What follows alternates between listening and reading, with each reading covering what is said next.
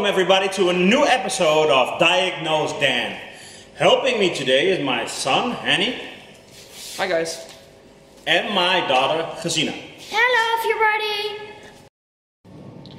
Okay guys, we'll be using the Autologic today and see what kind of codes are in here. Well actually, there are no codes at all. Okay guys, so we've got no fault codes, so let's fire up the engine and see what it sounds like. Okay guys, so we've got an intermittent fault, we've got no fault codes. The engine is running now, and actually it's not running all that bad, but remember, it was an intermittent fault code. Okay guys, don't you worry, we're gonna put a hose on the car. If you're standing over by the engine, it looks like it's actually running quite fine. But I don't know if the camera is gonna pick it up. But in the exhaust you can actually hear it misfire.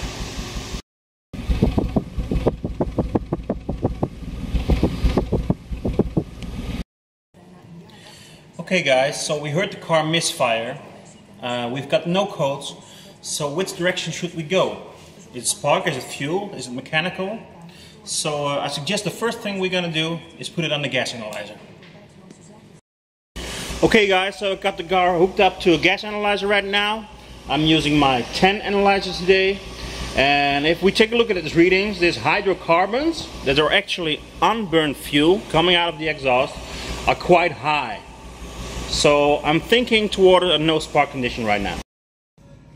Okay guys, so we're going towards an ignition problem right now.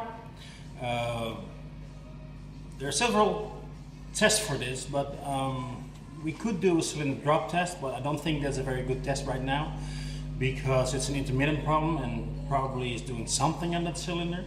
So I'm gonna use my my scope today. I use the GMTO scope. And we're gonna look at the secondary waveform right now.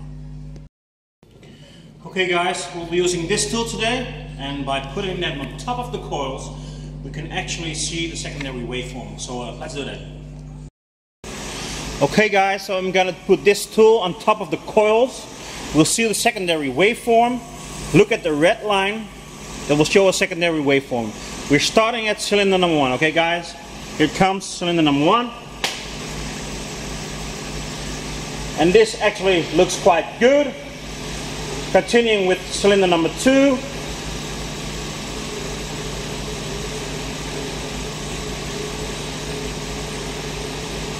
Okay guys, I don't like cylinder number 2.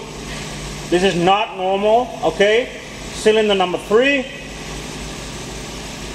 Okay, looking okay guys. Cylinder number 4. Okay, looking good. Cylinder number 5, looking good. Cylinder number 6. Okay, looking good guys.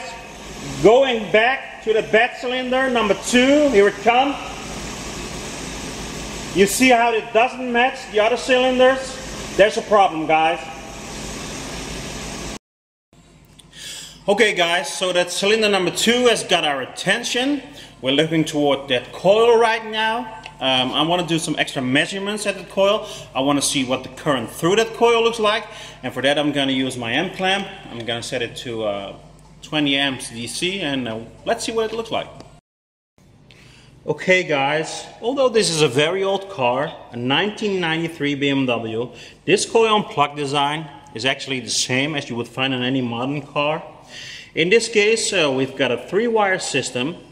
This means inside this design there is a transistor, and a transistor is basically a kind of electronic relay.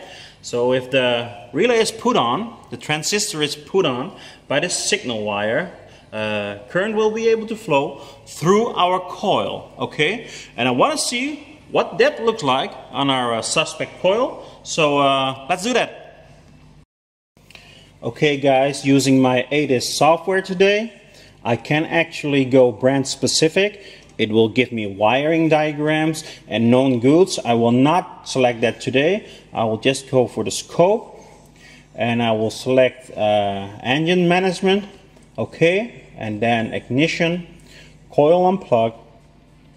We're gonna do a primary measurement. We've got a module. Okay, we want to measure current Okay, so we select that, and it will actually tell you how to set up the scope. And when we load this measurement, it will actually give you a known good. But be aware, we didn't select brand specific, so this gives you an idea of what it should look like, but it's a generic picture. Okay guys, so let's do this.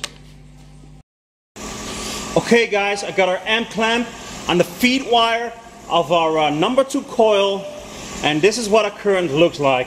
And guys, this car needs a new coil. Okay, you see the riser in the beginning, the very high rise of the current. This is typical for a shortened secondary in a coil. It's not there on our known good. Guys, we got to change this coil. Okay guys, got my new coil over here. Got to change the old one out. Very easy job.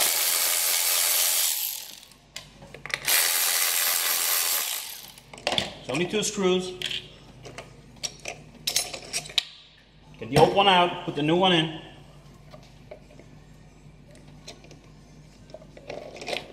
Reconnect the connector. Put the 2 screws back.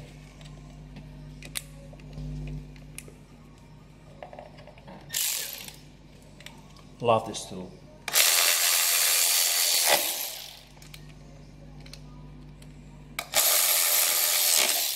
Okay guys, let's see if we got a fix.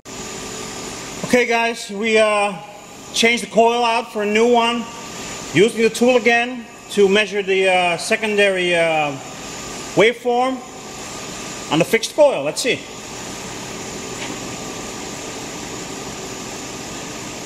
And this actually looks very good guys. We've got a fix. Okay guys, a little bonus material.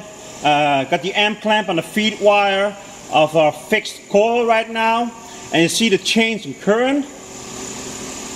The rise that was there in the beginning is gone now. This is what it should look like guys. This is a fix. Okay guys, thanks for watching to this video. If you liked it, drop a like below, comment with your nice reactions. If you want to see more of my dad on this channel, subscribe to Diagnosedan. It's 103 and you can do it with the red button below. And I think, see you next time guys. Bye!